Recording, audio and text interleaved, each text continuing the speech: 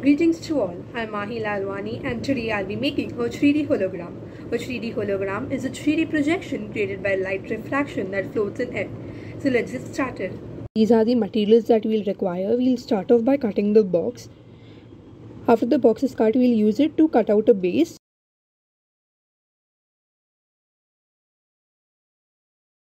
After the base is cut, we'll start making the two sides of our hologram as shown in the video.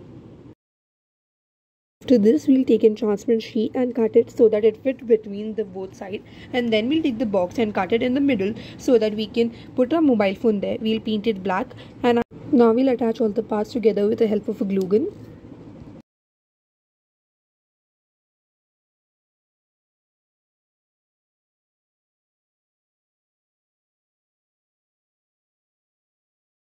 This is what our final model looks like.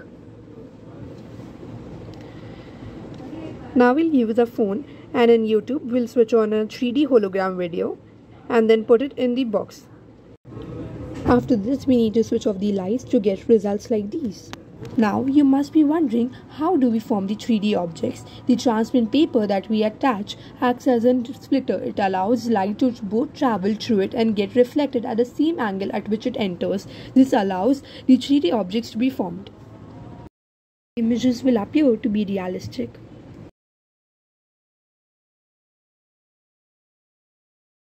If we insert our hand in the hologram, it appears as if we are catching the lights or the images.